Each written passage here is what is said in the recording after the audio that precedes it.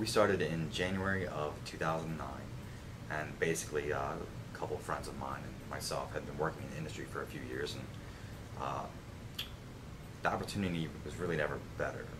Our field has experienced a significant amount of growth right now, so there's space for new businesses to enter in without having to worry about competing with deeply entrenched competitors. There's two bottom lines. One is we live in Maryland, so we like it here. Two, our business is heavily revolves around the federal government, and the federal government is based in DC. And major DoD and Intel community customers reside primarily in Virginia and Maryland. So because so many of our customers are here, it benefits us to be here.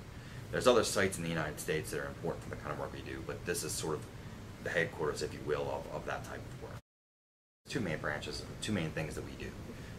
And one of them is digital forensics, and it's a branch of forensic science. Forensic science is the application of scientific methods and principles to answering questions for the purposes of some form of legal question.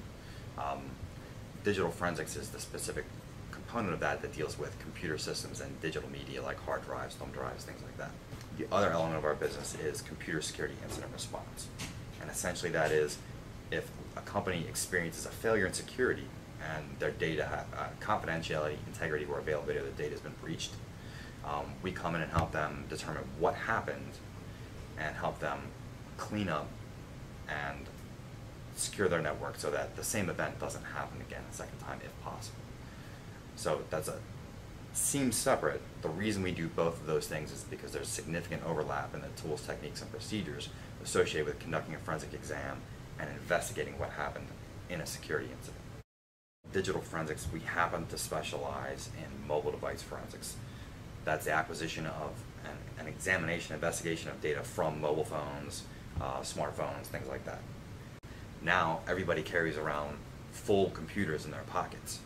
So the amount of available data to an investigator has increased significantly with the penetration of smartphones into the market.